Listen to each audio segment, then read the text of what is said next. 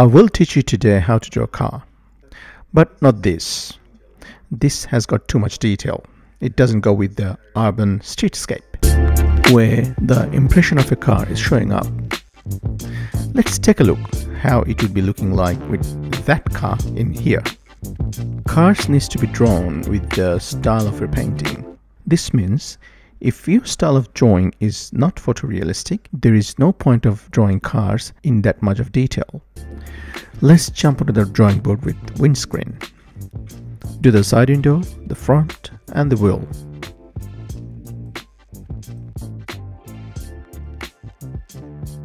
That's a view from angle. Just do the headlights and side window and bit of detail, and then finish it off. Then let's draw the front view. Just simple, nothing much in it. Now let's paint it. Start with the windscreen and then in the front part of the car. Just a little bit of leave the white space for the headlight, and just a little bit of draw the shadows and stuff. Put the dark value wherever it is needed, especially down at the bottom, the wheels, and exactly below the windscreen. Color of the windscreen as well, and make sure you do the shadow underneath.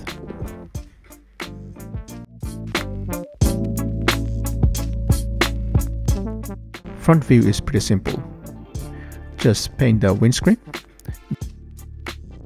then down at the bottom make it more darker, leave space for a headlight. That's pretty much all. Let's draw the other side of the car, but without the sketching. Just on the side of your brush, draw the windscreen, do the little bit border stuff, draw the base and the wheel mark, and to anchor the car, draw the shadow. Do the negative painting to define the shape. Whenever you are not drawing with the pen or pencils, then you're just sketching with the brush, then it's a good idea to define the shape with a negative painting. Let's draw side by side two cars without the sketching.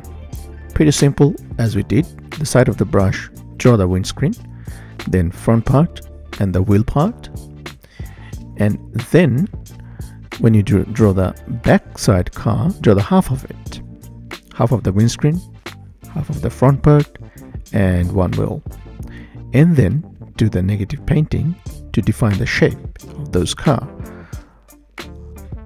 This negative painting could be part of the building or shadow or trees, anything. Define the shadows and stuff, and that's pretty much all. This one is pretty interesting. Sometimes perspective of the car goes wrong. The solution is draw from the base. So draw the base of the car, the wheels and the ground where it is anchoring, and then do the windscreen so that your perspective won't go wrong. All this car, after drawing it, you can do the detailing with the pen if necessary, or if you're not doing pen and wash, you can put some dark values in there, fix up the values and sort it out. Let's do some tiny little scenes and finish it off. Just sketching one car as we did before, another one in the back, and probably draw a figure at one side or some sceneries in there. And that's not complicated, that's pretty much all.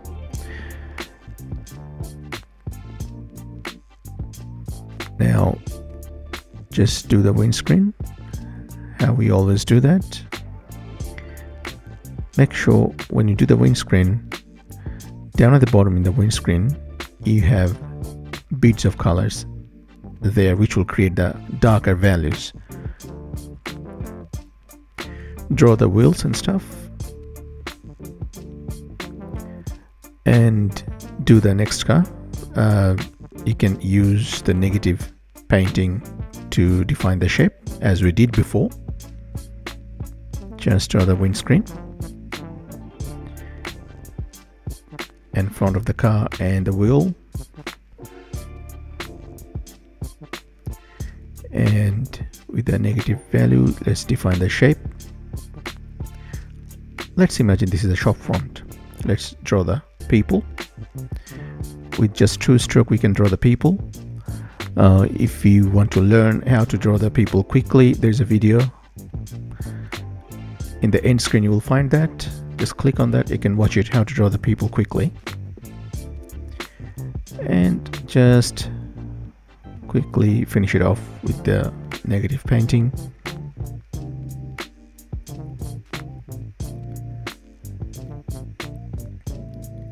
Just imagine this is a storefront or something like that. The car was parked. So let's draw something like that. I'm just quickly just defining some scenery here, nothing else.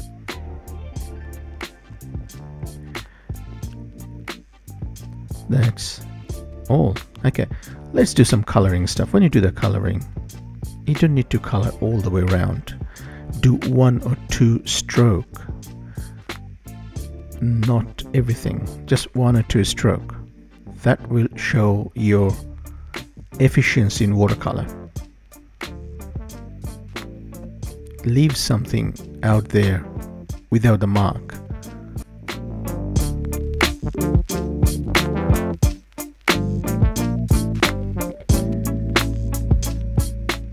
That's pretty much all.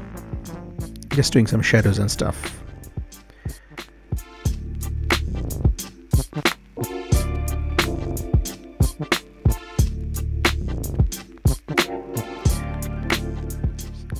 You can use the brush to lift up some color in there just to show the shine of the sunlight, or you can use some gouache paint or Chinese white just to show the reflection of the sun or the light, something like that. As the shadow is on the right hand side, that's why I just put reflection on the left hand side. Now let's do this one very quickly. Do the windscreen. This is interesting. And simply, I will not do any other stuff. I will just, with the darker value, with the lots of water, I will just do another square sort of thing. See, it looks like it's the bottom of the base of the car. And that's it. You can do like something like that. Let's define the shape.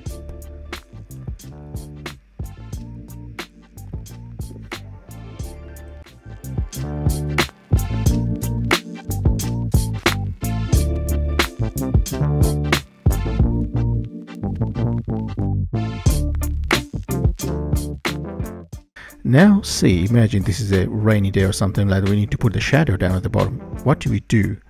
Just put a puddle of water down in the bottom and pull the water in there. Here you go. See how easy is that? Just drop some colors or for the values in there.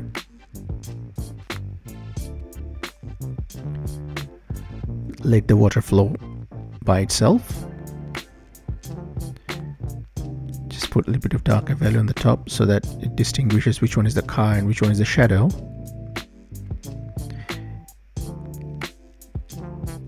Now you can probably draw the headlight. Just put some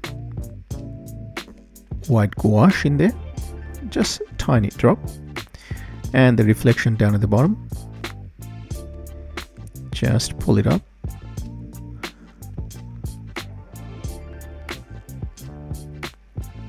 There you go. So as you can see, the thing we have done, we tried to draw the car as minimum brush stroke as possible, and that's the mastery we need to be aiming at. Thank you. Thanks for watching this video. If you like it, please consider subscribing. I will see you next time. Thank you.